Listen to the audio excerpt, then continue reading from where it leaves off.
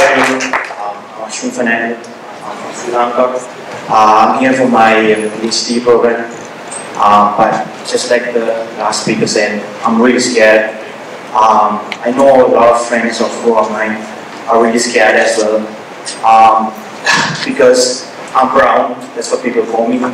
And it's really frustrating for me because I'm brown and I don't give a shit. Honestly.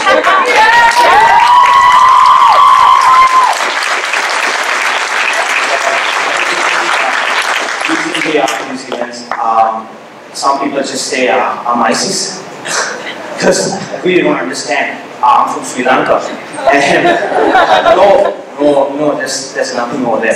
And because I have a beard and I'm brown, it doesn't make any sense. My friend has been called ISIS a couple of times. We were in Providence, and they were like, "Oh, this guy's from he's ISIS. We should, take him out." I'm like, "What? Are you serious? What's going on? What's wrong with this? And I feel really bad.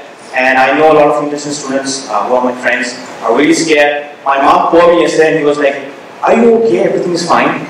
I'm like, "Yeah, it's okay." Because I can't tell her the real truth. Because she'll be like, "You should better come back." But I want to learn, I want to study. Because I'm here for my PhD. And I want to learn and I want to have a space where I can learn. And I teach students. I love teaching students.